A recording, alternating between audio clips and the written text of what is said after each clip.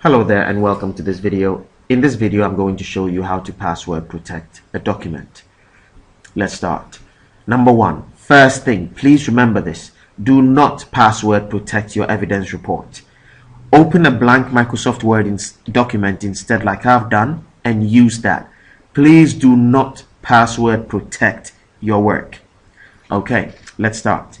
To start, click on File, click on Info, and then where it says Protect Document, click it, select Encrypt with Password. For the purposes of what I'm doing, I'm going to choose a simple password. You do yours your way and choose the password you want. But I'm just going to choose something simple that I can remember. I'm just going to type in 1234 as my password. Click on OK and type in, it says to re-enter the password 1234 again. OK. And as you can see there, it says a password is required to open this document. But you're not done yet. OK. We are now going to save this document because we need to test to see that our password is working. Remember, we are doing step by step. So I'm going to go Save As. And I'm going to save my document. Remember, we are saving it. I'm going to save it in a folder I've created called Password. And I'm giving it a correct name.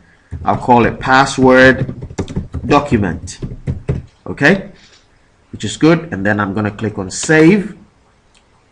And then I'm going to close the document down. Okay? Now I'm going to test. So I'm going to go in my Password folder. I'm going to double click my password document. Let's see what happens. And as you can see, this here is what I was waiting for. This thing here, right here. It's asking me for a password to open the document. Okay? I am now going to enter a password. But first, I'm going to enter the wrong password. So I'll enter 123 and click OK. This shows that my password is working because it says the password is incorrect. Word cannot open the document. So my password function is working. I can click on OK. Once again, I can go back and try to reopen it again. And now enter the correct password, 1234. OK. And there is my password document open.